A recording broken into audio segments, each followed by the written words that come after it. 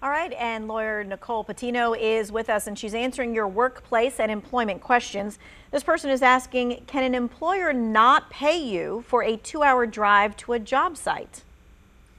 So that depends. Questions that I would ask to determine that are when you're driving and where you're leaving from. There's something called the Portal to Portal Act, and if you're driving from your home to a work site, the employer probably doesn't have to pay you. It also depends on whether you are allowing some other employee to ride with you or if you've been assigned that task by your employer. So I would definitely call an attorney or the North Carolina Department of Labor to determine whether that may be compensable. Okay.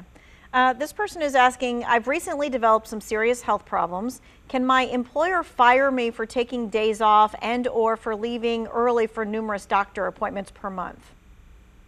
It depends. In that circumstance, if this is related to a disability and not just some kind of common illness, you would want to talk to the employer and request an accommodation. And one of the accommodations that you can ask for is time away from the workplace. Okay. And so you need to just be upfront with the HR department or your boss about that to start working that out. If they don't know, then they can't accommodate you. So, absolutely. All right. This next question is, can your employer request or even demand you to quarantine if exposed to COVID-19? Yes, or at least not come to the workplace. So what you do at home, that's usually your business, but yes, they can absolutely say that you can't come into the workplace after an exposure. All right. So this other question is, I was dating a coworker and we broke up. Now he or she says I sexually harassed them. So what can I do? Well, the employer is likely going to conduct an investigation. In that case, if you did not do this, then you want to be truthful. Um, there may be consequences for dating a coworker. Absolutely, if you're a supervisor, that can be a problem. But you may want to talk to an attorney in that situation. However, know that if this is unfounded and that person is lying because they're upset about something, they actually can have the disciplinary action taken against them. Okay. This next question is, can my boss deduct money from my paycheck? It depends on why, but yes, they take out taxes, they take out health insurance benefits.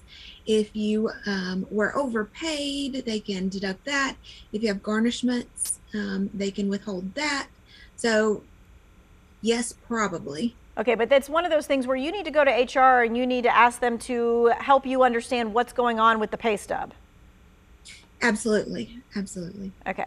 All right, and this next question is, can an employer fire you without writing you up first? Yes, North Carolina is an employment at will state. So, unless you have a contract for a term of employment, or you are fired in violation of a public policy of North Carolina, or for an unlawful discriminatory reason, then your employer can fire you for basically any reason, no reason, or a silly reason. But that also leaves open the opportunity for you to quit for any reason. Okay. All right, let's put up this question. This is a question that talks about COVID and being infected by another coworker. If you're infected with COVID by another coworker, can I sue my employer and hold them responsible for my exposure? So that's probably a workers' comp issue. And so far, from what I understand, in North Carolina, there haven't been any comp cases in which an employer has been held responsible for that. But I would definitely talk to a workers' comp attorney if that situation happens to you. All right, this person is a follow-up. It says, does HR have to disclose my medical condition to my supervisor in order to provide me accommodations? This is the same kind of question about the person needing off for the doctor's appointments. They might have to. The employer should keep the condition as confidential as possible, and they're going to keep that information in a separate file. But your supervisor may need to know that you have an accommodation and that is allowing you to leave or to have some other accommodation in the workplace. All right, we've got about a minute left. This person's saying, why didn't my employer offer me a severance? Okay, so in North Carolina, severances are not required, but if there is a reason that you think you are eligible for a severance, so for example, if you have a potential legal claim against your employer, or if something happened at the workplace and you feel that you should be compensated, talk to an attorney because sometimes we can negotiate one. Okay. All right. Well, thank you so much for your time and your expertise. We so appreciate it. All of these questions are going to be in the 2 wants to know section if you missed any of them.